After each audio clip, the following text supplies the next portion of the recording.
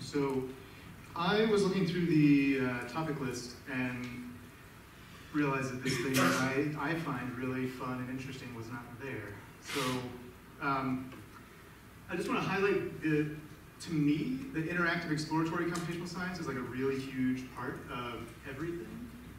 I'm just curious, like, if you think to yourself, when you were like digging into your domain, like how much did you value, how much did you learn, like getting your hands on the steps and like, okay, like this transformation, like takes this data and like produces this other thing, and you sort of look at it along the way, right? Versus like, I think there's a shift now towards pipelining and sort of making things robust and reproducible, right? But then there's sort of this distancing from sort of like getting your hands dirty, right? So there's two big approaches to getting your hands dirty, I would say.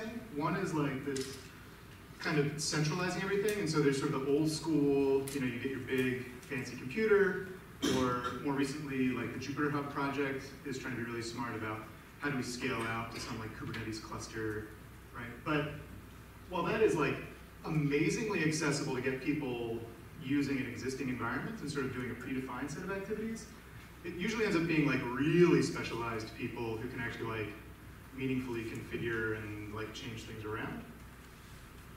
And then you get a whole set of tools on the other side that all are addressing this kind of portable compute and data and so forth kind of challenge, right?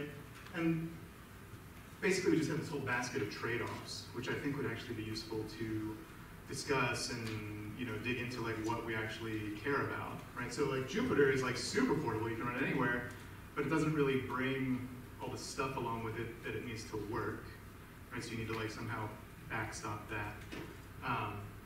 You know, Docker and Conda are both different approaches to reproducible environments.